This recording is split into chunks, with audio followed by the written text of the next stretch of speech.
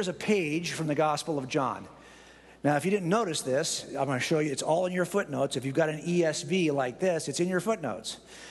Ancient manuscripts about this Gospel of John have it certain ways. For example, here in your ESV, it says, I am not going up to this feast, for my time has not yet fully come. But there's another early manuscript that is slightly different. The early manuscript that's slightly different says, I am not yet going up to this. Now, granted, this is not a big difference.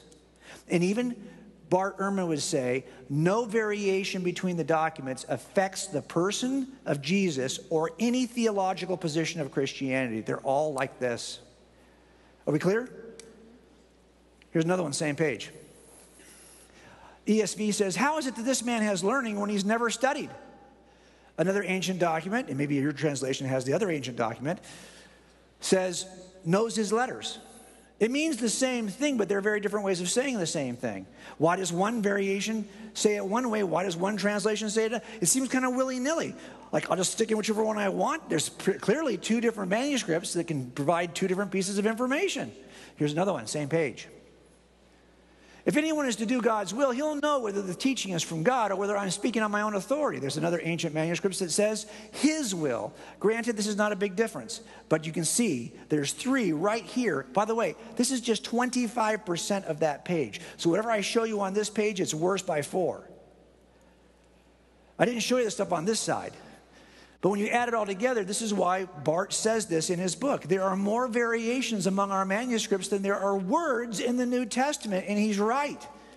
And it sounds terrible, and it doesn't matter at all. How do we know what Jesus said when you've got variations? Do you guys have iPhones? How many of you have an iPhone? How many of you have an iPhone 14? Losers. How many of you have Androids? Pathetic losers, okay? Seriously? You think you're different or something? Just pay a little more money and join the rest of us. What's wrong with you people? Anyway, I hate Siri.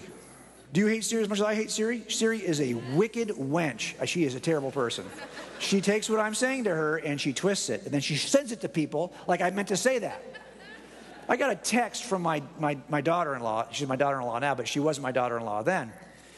I'm about to get my first grandchild from this girl, so I love her very much. But Olivia, she came over for dinner, and she texted me, and she said, thanks for dinner.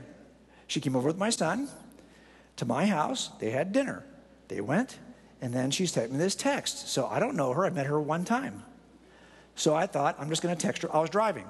So I heard the text come in. I had Siri read it to me. I told Siri to text her back. I wanted to text her something benign. I don't know her very well. Looking forward to seeing you soon. That's pretty benign, right? Siri does not understand the word Olivia. So she sends this message. That's not good, right?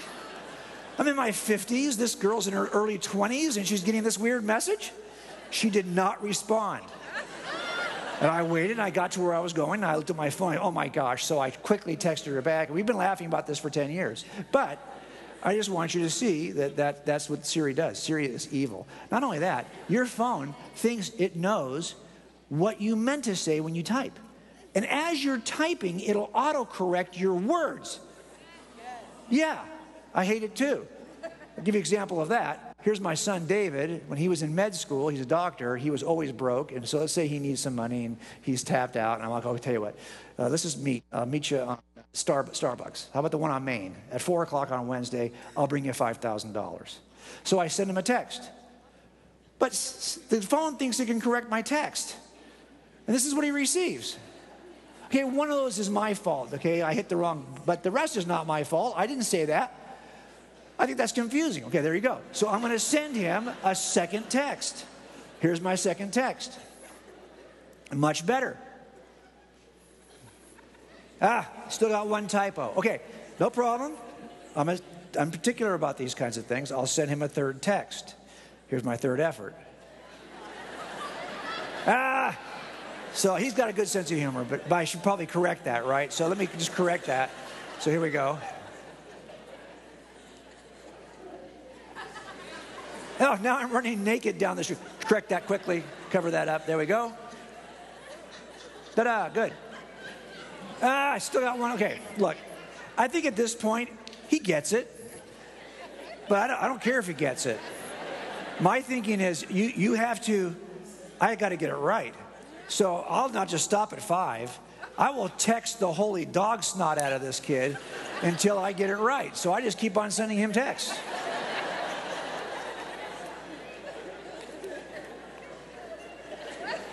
He's done with it.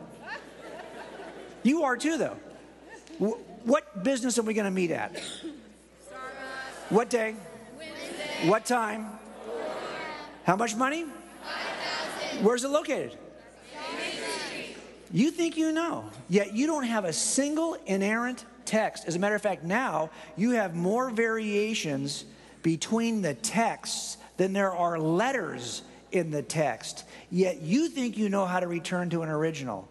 Why? Because you recognize it doesn't matter how many variations there are. What matters is how many copies do I have?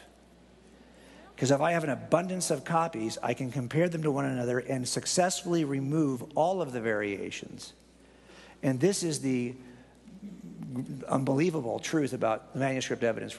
It's not like the ESV writers are trying to decide between these two manuscripts. Let's toss a coin. Let's put it in this way. No, they are comparing not two manuscripts. Modern translations use all of them in manuscripts. So we can return to the originals accurately. This is why when you say to me, do you believe that the Word of God is inerrant? Yes. I believe the autograph is inerrant. The autograph is the original. But we don't have the original. But I believe we have a process in place to return reliably to the inerrant original. And that takes the confusion out of it. Yes, we know what the Gospels say because we've got so many copies.